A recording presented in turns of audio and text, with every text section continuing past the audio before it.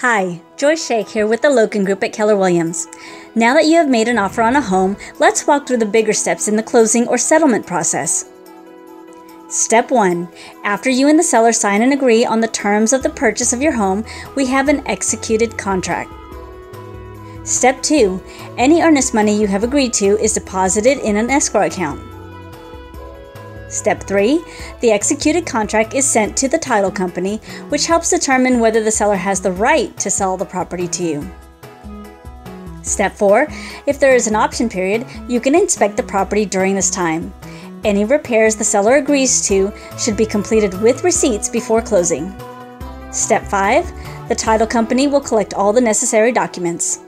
And finally, Step 6. When we close, we'll work from a document known as a HUD-1 settlement statement. The HUD-1 tells you the charges associated with the purchase of your home. It's a lot to know, but don't worry, I'll follow up with you to ensure all these steps happen on time and in the right order. And of course, you can always reach me at 832-713-7070.